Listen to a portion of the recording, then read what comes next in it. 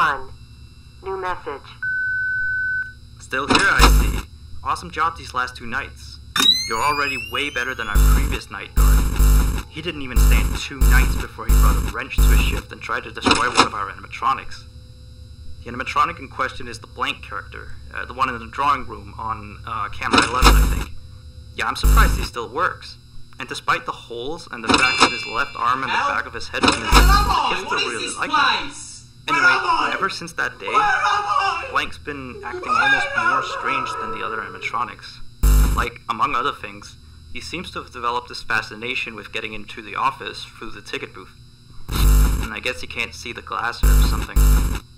So yeah, keep an eye on him. If you see him heading for the ticket booth, shut the door in his face, and then he'll find something else to do, I guess. Oh, and by the way, ever since that new Freddy Fazbear's Pizza closed last week, we've been getting more and more customers during the day. So next week, if you're up for it, we could use you on the day shift. Think it over. We'll talk later.